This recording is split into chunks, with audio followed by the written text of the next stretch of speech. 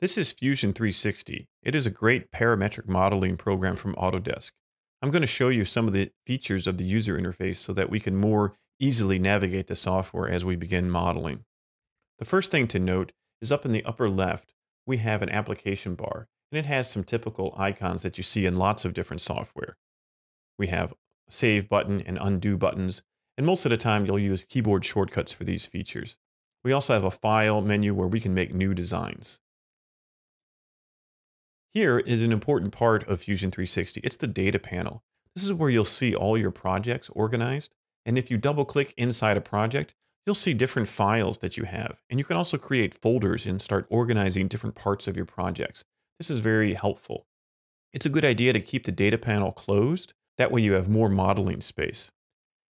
If you go to the upper right and you hover over your account icon, you can go to the preferences. There are many different preferences in Fusion 360 that we'll go over as we begin modeling, but it's important for you to change these preferences depending on what project you're working on and what different things you need to do.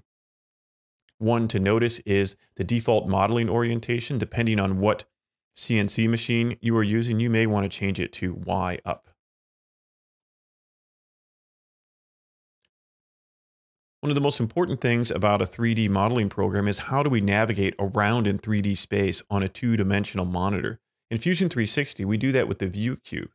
Up in the upper right, we can see the view cube. And if I click on different faces, you'll notice that the model orientates itself to the front, to the left, to the bottom, and I can grab the edges of the cube and pivot around this way. I can also come down to the bottom of the screen here where we see another section of tools, and I can click orbit, and then I can orbit around as I wish. But that's a lot of mouse clicks. A better way to do this, I can hold the shift key and then the center mouse button and orbit around. I can also hold the option key on a Mac or the alt key on Windows and the center mouse button, and then I can pan around. This is very convenient.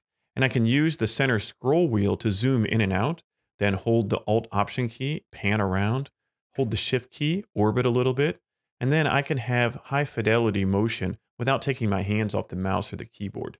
Up in the View cube, you'll notice there's this little triangle. We can select that and we can change how we see things. So we can change it to perspective or perspective with orthographic faces. What this does is now you can see that this looks like it's in perspective. And if I zoom out, you'll notice that everything is a little bit different. But then if I click to the right-hand view, you'll notice it snaps to an orthographic view. This can be convenient for modeling, but generally I leave it on orthographic. Another convenient thing is, say we're working in here on this fillet. This is a very important part. We want to keep seeing it. Well, we can set this as home. So we can say, set current view as home, fixed distance. So now if I'm zooming around and orbiting, I can click the home icon and it's going to snap right back to this view. So that's very convenient if you have to double check things at different parts of your model. But it can be frustrating because what if I really just want to click on home and see the model?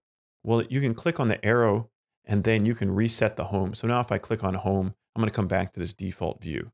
So navigating around in 3D space is one of the most important skills to learn in Fusion 360. The next most important thing is to navigate around all the different pieces of your models because the models will be very complex. They'll be made of sketches, of planes, objects, bodies, components, assemblies, different things. And we do that in the browser. It's over on the left-hand side of the screen. Think of it as a file browser. You can twirl out different directories and folders. You have eyeballs that you can hide things just like in Photoshop or other graphics programs. So it's very convenient and very powerful.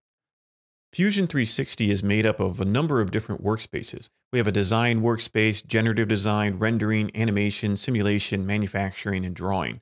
And if I click on different workspaces, such as render, notice at the top, the tool options that I have are now different. And I can click on simulation, and once again, I'll have different tool options. I'm going to go back to design. And in certain workspaces, you'll notice that there are tabs, solid, surface, sheet metal, and tools. And if I click on these tabs, the tools that are available to me change. What Fusion is trying to do is give you the tools that will help you in the context that you're in. There are so many tools that sometimes it can be helpful to search for them. So at any time, you can always press the S key, and then you can type in rectangle, and you'll see all the different rectangles that we can use for sketching. So this is a great way to find different tools you want to use. Another way to find tools is to right click. So if I right click, I get this fly out context menu that has different things on it that I can use relative to the thing that I'm working on. And notice at the top here, there's these different cones.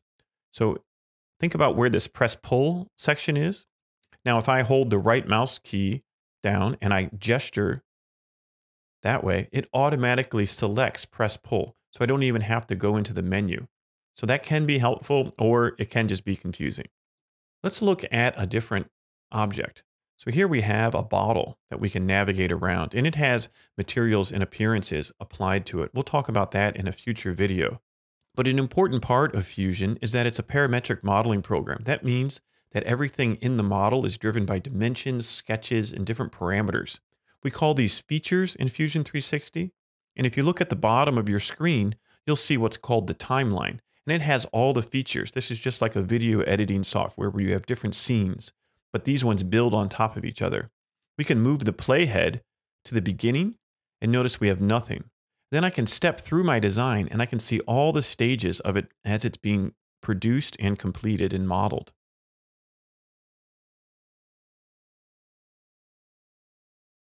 The powerful thing about Fusion is we can go back in at any time and change these parameters and update our model as it goes through. Sometimes if you make drastic changes, it will break things, but for the most part, if you build your models well, you can make all kinds of changes as your design evolves. So those are the most important things about Fusion 360. I think the best way to learn a piece of software is to actually use it rather than studying the user interface in an abstract way. So let's do that. In the next video, we'll actually model a small part so we can learn the user interface of Fusion actually using the software.